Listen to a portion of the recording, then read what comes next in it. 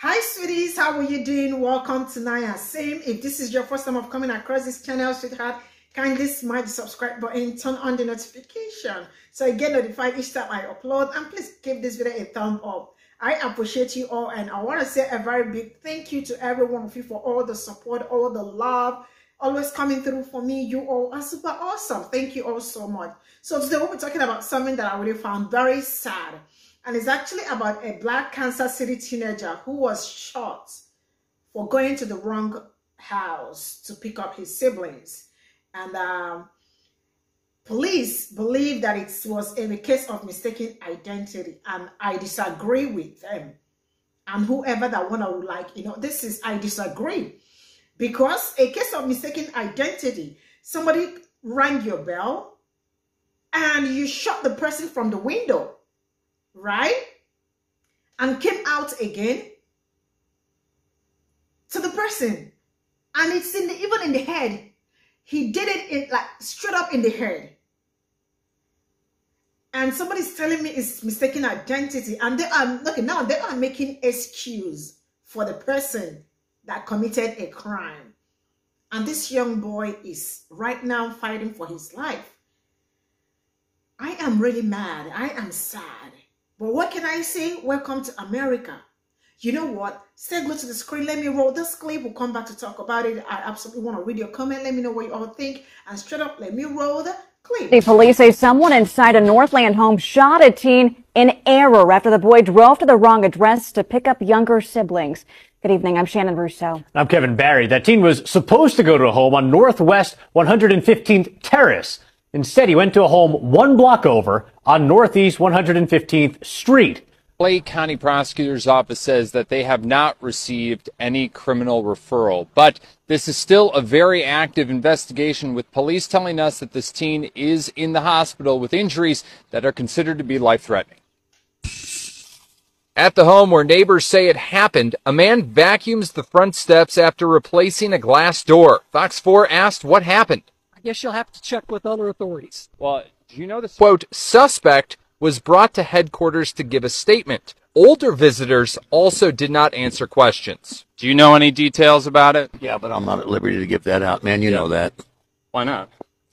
Well, you're a friend. Yeah, he's my buddy, man, and I love him to death. Is he an older guy? It's not this guy, right? No, come on, man. We all take care of one another, you know? Yeah. So. Y'all, there was nothing that was an error about that shooting. My nephew rang the doorbell. He opened up the door. He shot him in the head and said, "Don't come back here again." When he fell down, he shot him again. That is not an error.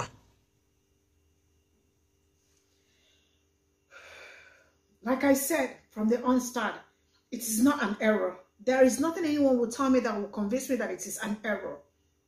Somebody rang your bell and all you could do is boom.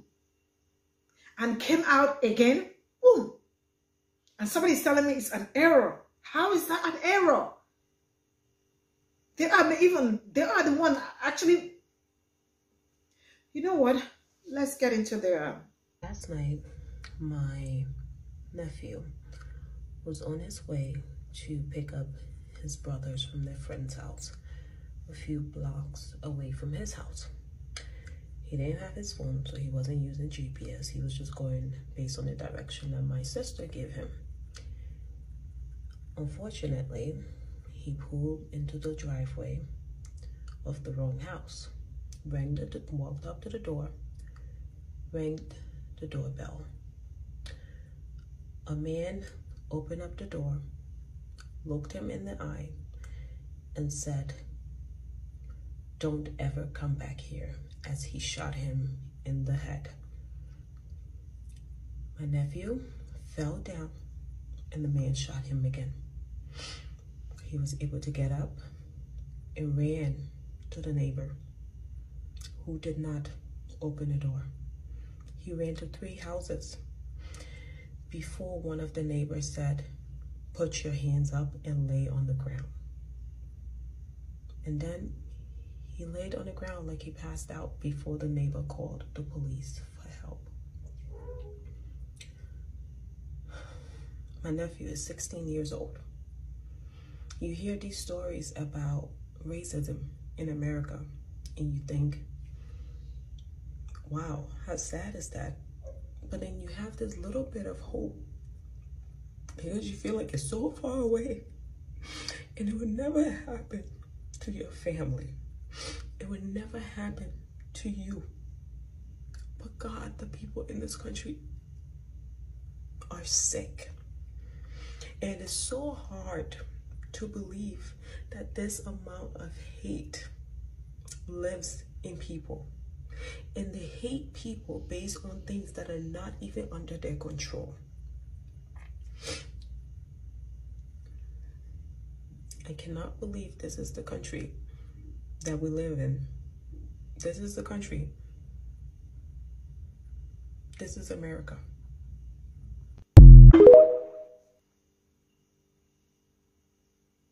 So I've gotten a lot of DMs from people wondering how they can help. The only help that I need and that my family needs right now is to get attention on this situation. I want to get as much light shine on this situation as we can possibly get, because the man that looked my nephew in the eye, pulled out a gun and shot him in the head, and then when he fell down, shot him again, is currently at his house living his best life. And my nephew is in the hospital bed. Yes, he is alive, thank you God. But we don't need to wait for black boys to die for us to say enough is enough. We don't need for them to not be able to move in order for us to say enough is enough. An attack on one black child is an attack on every single black kid, because at the end of the day, they only see one thing. And the fact that we know deep down, if it was any other way, if this was a black man, if this was my daddy, he would not be standing in front of his house with a new glass door cleaning up the staircase. I don't know if that was him cleaning up the staircase or if it was a neighbor cleaning up the staircase. But there was a comment made by the neighbor in the news report that Fox 4KC reported. We look out for each other. Who are we looking out for? Because my nephew ran from door to door. So who are we looking out for? Not the 16-year-old boy. No, not him.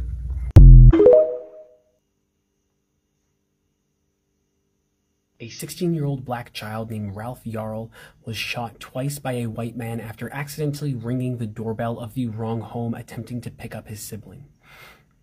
Ralph was first shot in the head through the glass door, and then while he was bleeding out on the ground, he was shot again.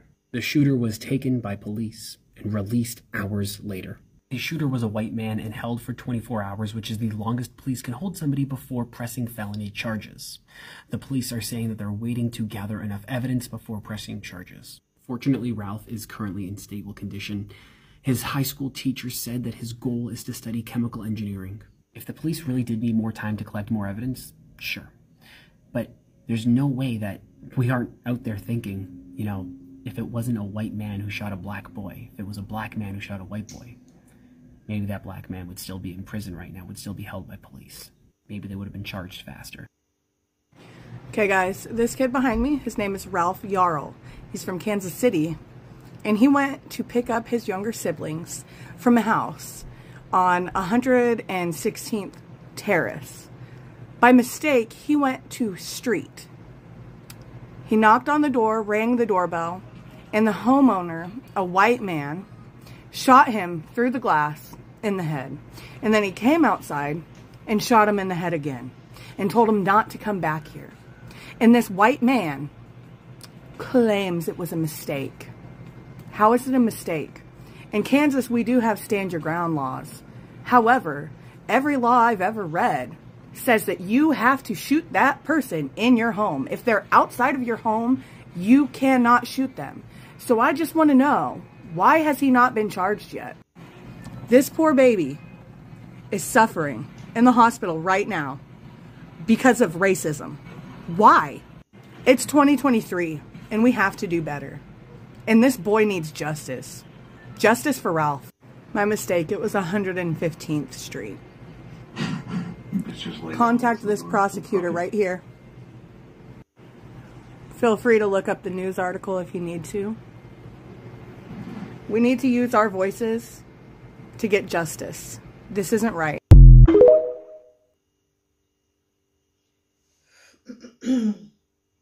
Really, I don't know where to even start or how to start. But this is one of the, like, you know, one of that saddest this thing you listen to and you are just like completely tired and fed up. You shot the first one. I'm like, all he wanted was just to kill because okay, now let's talk about the fact that the boy ran to like 2 to 3 doors asking for help. And with the blood gushing out, they were asking him hands up. And oh my God, you know, I just don't want to imagine the pains the young boy went through, like, you know, before he got help, because like he kind of passed out before the police came. For how long are people going to, like, you know, keep experiencing? Yeah, they keep telling you there is no longer racism and all that, but what is going on? They keep telling you stop talking about it and it's gonna go away. How are we supposed to stop talking about it when every day we are at the receiving end? How are we supposed to stop talking about it? It is not affecting you. That's why you people are not even bothered. That's why you don't want people to talk about it. That's why you don't want anything to be said about it. We are at the receiving end and we are going to talk about it. Because if we won't talk, people are dying. People's kids are dying. Somebody's brother, somebody's cousin, somebody's son. That it is not you today doesn't mean it won't be you tomorrow. You never can tell what is going to happen. This is where I'm going to call it a day. See you all in my next video. I am sorry I sound so angry, but yo, the truth really got to be told. See you all. Bye for now.